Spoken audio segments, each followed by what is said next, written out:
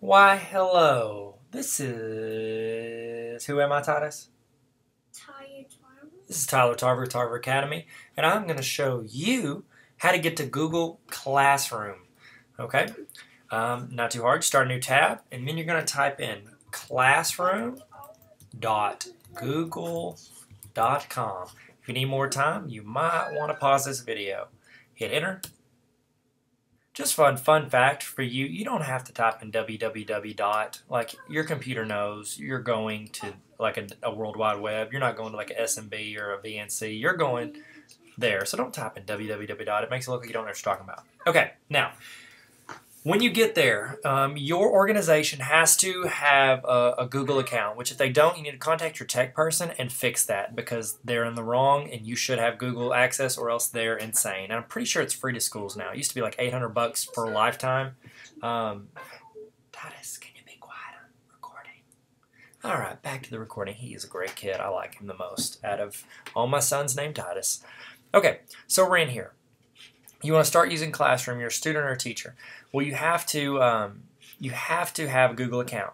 Right here, if I was signed into like my personal Gmail account, it would say that I cannot use it. I would have to click over here and sign out of that account and switch to something that is a school account. This happens to be my Bauxite Miners account, so we're good to go. I can say I'm a student or a teacher. I'm going to assume you are a teacher right now, and so I'm going to click that. So boom, teacher. Okay, when you do, you're in here and I have no classes shared with me. I've created no classes. So I want to create a class. So I go up here to the upper right hand corner. There's a little plus sign. I click that little plus sign. I can either join a class or I can create a class. Now if you're a teacher, which I'm going to show you where to get the code, you're going to tell your students to go to join a class. Now teachers can also join classes. I would let you enroll in this class, but I'm pretty sure you have to, as of right now, unless Google changes it, have to be in the same domain. So I can't share it with you because I'm at bauxiteminers.org unless you're at bauxiteminers.org as well. Go to create class. I'm going to pick out the class name. Now, let's say this is my Google training class. Now, I could say which section it is. It could be 4th period, 5th period, etc. Let's say it's 5th period. Or section 5. I can put that there and that'll show up. It's an easy way to delineate which class you're in.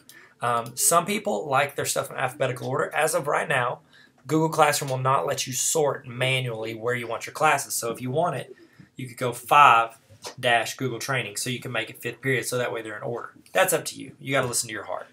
Hit create. Boom. You have created a class. Now they've given me a default background and all this jazz, and so let's say I want to select a different theme. I can go in here, I can choose, ooh, I like basketball, I can choose that. I can go in and choose whatever I want. So, boom, select class theme, ballin'. Look at that dude, ballin', he missed it, there's no doubt about it, but he's doing his best. Okay, welcome to your class, you have started it. Now, if you want students to enroll, whenever they go and create their account, they select that they're a student. And then whenever they go up to that plus sign to join a class, they're going to type this in right here. They have to type it in exactly. It is case sensitive, so they're going to have to type it in. Now, I can disable it. After I get my kids in my class I want, I can disable it so no one else can get in there. Or I can reset it. Like, say I give that out and then I don't want some rando kid from another class enrolling. I can reset it. And the kids can't see this unless I show it to them. So that's it. That's how you start a class. And then you can click over here in the upper left, go to classes, and you'll be able to see all the classes that you have created. And that's how you create a classroom in Google Classroom. Thank you very much. Please subscribe. Bye-bye.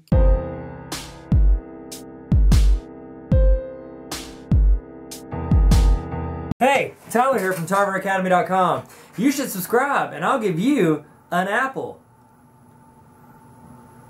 That's not real, but you should subscribe.